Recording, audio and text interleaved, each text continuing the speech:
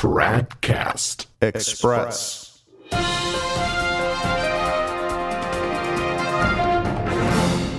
TRADCAST Express, it's Friday, December 8th, 2023. Happy Feast of the Immaculate Conception. You know who's not that into the feast or the dogma? You guessed it, Jorge Bergoglio, also known as Pope Francis. Yes, Bergoglio has said a number of beautiful things about Our Lady in the last 10.5 years, and even affirmed at times that she was conceived without stain of original sin. One can certainly find quotes of him to that effect, and the Novus Ordo apologists will surely do precisely that.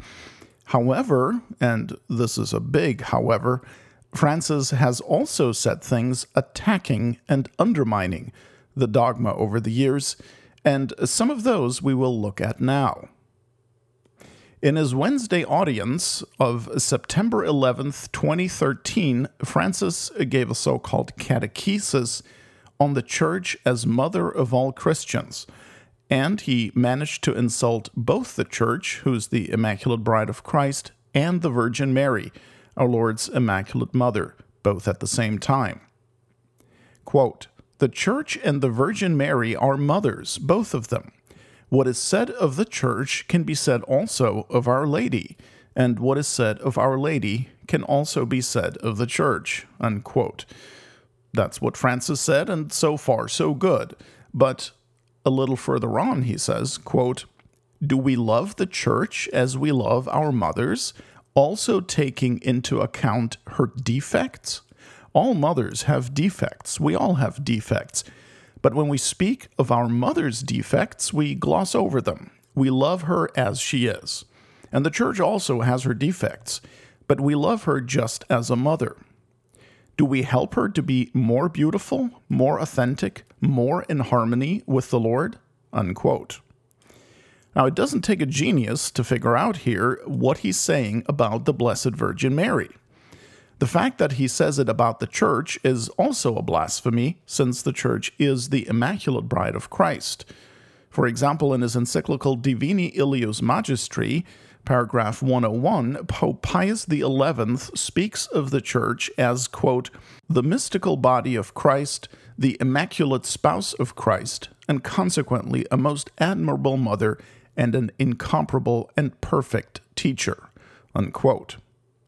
So instead of drawing a beautiful analogy with the Blessed Virgin Mary to explain how the Catholic Church is likewise spotless and untainted, Bergoglio instead accuses the Bride of Christ of being sullied with defects or flaws, and having pointed out that what can be said about the Church can equally be said about the Virgin Mary, makes people draw the necessary conclusion that just as the Church has flaws, so does the Blessed Mother. That was in September of 2013. But Francis wasn't done for the year yet. In a homily given on December 20th, 2013, he said the following about the Blessed Mother at the foot of Calvary. Quote, "The Gospel does not tell us anything, if she spoke a word or not. She was silent, but in her heart, how many things she told the Lord.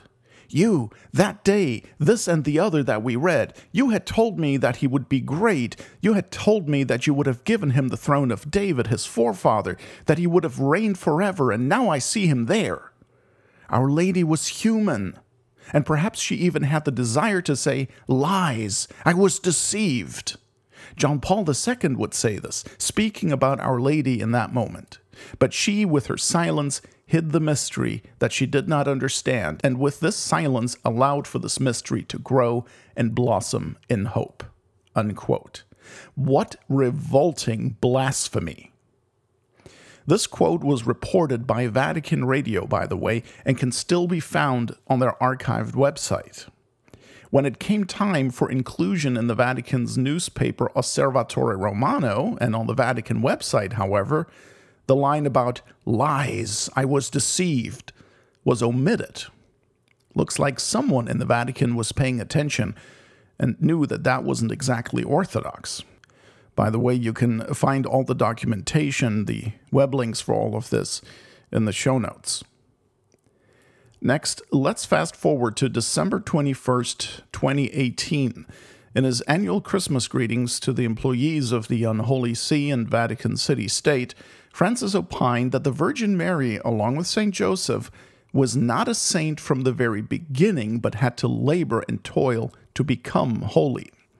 Quote, "Our Lady and St. Joseph are full of joy. They look at the child Jesus, and they are happy because, after 1,000 worries, they have accepted this gift of God with so much faith and so much love. They are overflowing with holiness and therefore with joy.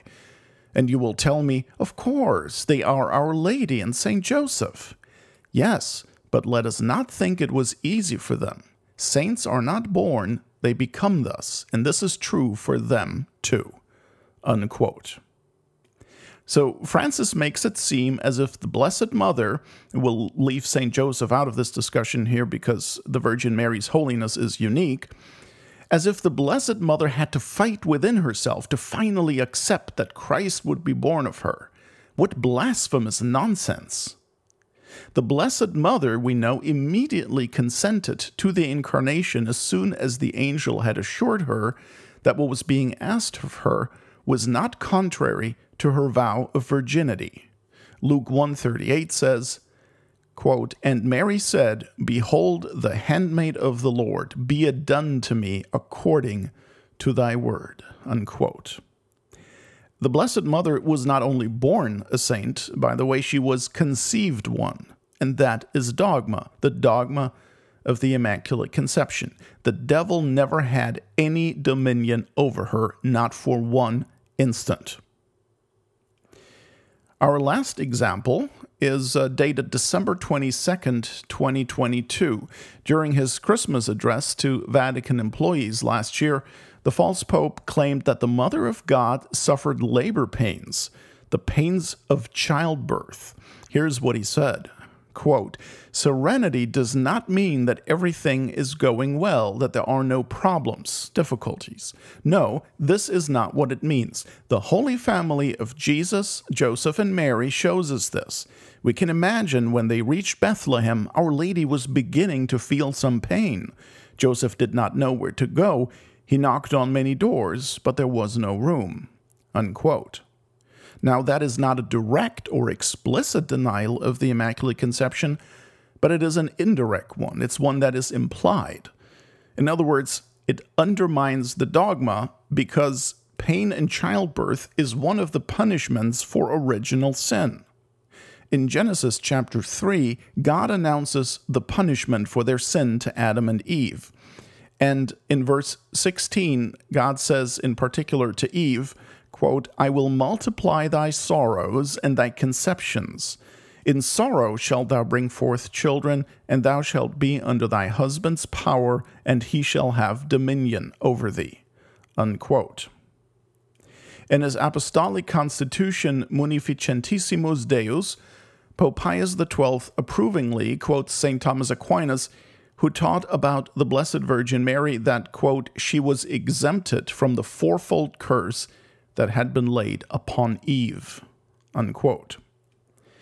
So, you see, Bergoglio is a shrewd fellow. He won't come out and say plainly, no, the Blessed Mother was not conceived immaculately. That would never fly. So he does it indirectly, implicitly, so as to weaken people's belief in the dogma one little bit at a time. Nor will it do to point out that Bergoglio has clearly affirmed the dogma on other occasions. That has long been a strategy employed by innovators to escape condemnation. In his bull Auctorem Fidei, issued in 1794, Pope Pius VI condemned the, quote, "erroneous pretext that the seemingly shocking affirmations in one place are further developed along orthodox lines in other places, and even in yet other places corrected, as if allowing for the possibility of either affirming or denying the statement, or of leaving it up to the personal inclinations of the individual. Such has always been the fraudulent and daring method used by innovators to establish error. It allows for both the possibility of promoting error and of excusing it." Unquote. Someone who affirms a dogma on some occasions and denies it on others is still a heretic. He's not half and half. There is no such thing, after all, as half a heretic and half a Catholic. Because he has an obligation to refrain from denying the dogma at any time. It's not good enough to affirm it only sometimes while denying it at other times. That's only reasonable. A man who is unfaithful to his wife is an adulterer. He doesn't become less of an adulterer simply because he commits adultery only once a month and has relations with his lawful wife on the other days. Such a man is an adulterer, and he is not faithful to his wife at all. He's not simply somewhat unfaithful and mostly faithful, he is not faithful. Similarly, if I agree that 2 + 2 = 4 sometimes, but not all the time, for example, depending on how I feel or what day of the week it is, then am I really affirming the truth of mathematics? Am I affirming the true meaning of 2 and plus and equals and 4? Of course not. A heretic is a heretic not because he always denies a dogma necessarily, but because he denies it at any point. It would be very easy for any heretic to escape the charge of heresy if only he could sometimes affirm what he at other times denies. Now, of course, a heretic can also cease to be a heretic, namely when he repents of and recants his heresy and professes the true faith, but that's clearly not the case here with Bergoglio.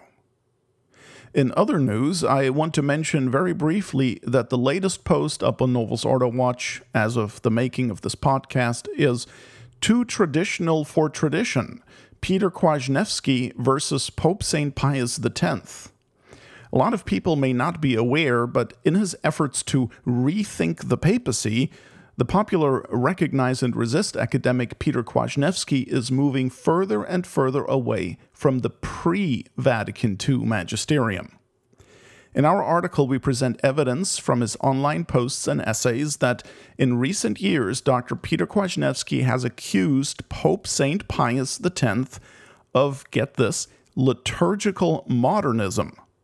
He's called St. Pius X's teaching on devotion and submission to the Pope a painful historical embarrassment. He's referred to St. Pius X's revisions to the divine office as impious and absurd, and has most recently shared and praised a quote from an English priest from 100 years ago who referred to Pope Pius X as an Italian lunatic. You can't make this stuff up. Now, I mention this article not only because it's new and important, but also because I just had to issue a retraction of sorts regarding the claim that I make in the article that Peter Kwasniewski has never had an official teaching mandate from what he recognizes to be the lawful ecclesiastical authority. Apparently, that is not true. In other words, he does, or at least did, have that mandate when he taught at Wyoming Catholic College and also in Austria. Kwasniewski himself contacted Novus Ordo Watch to set the record straight on that, and I have added a correction and apology concerning that at the top of this article.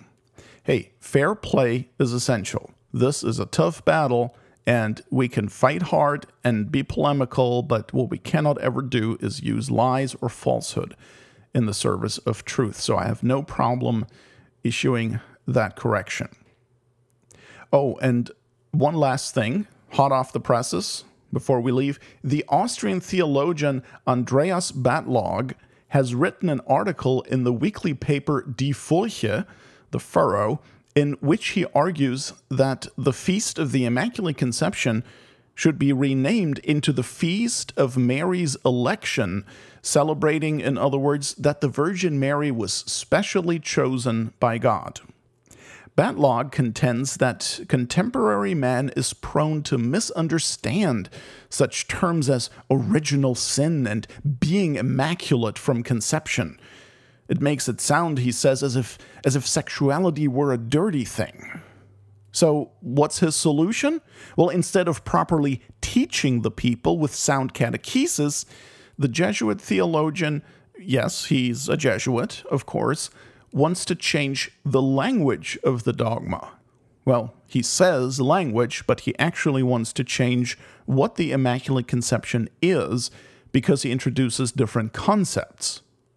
Batlogg claims that the Feast of the Immaculate Conception celebrates Mary's election.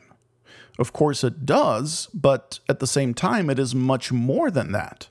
Yes, Mary was specially chosen by God, but then so were Noah and Abraham and Moses and Samuel and St. John the Baptist and a lot of other people. Only a feast of the Immaculate Conception, not a feast of Mary's election, celebrates the fact that unlike any other mere creature, when Holy Mary was naturally conceived in the womb of St. Anne, the stain of original sin was miraculously not transmitted through the merits of the redemptive work that would be wrought by her divine Son, Jesus Christ. The Blessed Virgin Mary was entirely full of sanctifying grace from the very first moment of her existence, and that is expressed only by the dogma of the Immaculate Conception. So, happy feast day. TRADCAST Express is a production of Novus Ordo Watch. Check us out at tradcast.org, and if you like what we're doing, please consider making a tax-deductible contribution at novusordowatch.org/donate.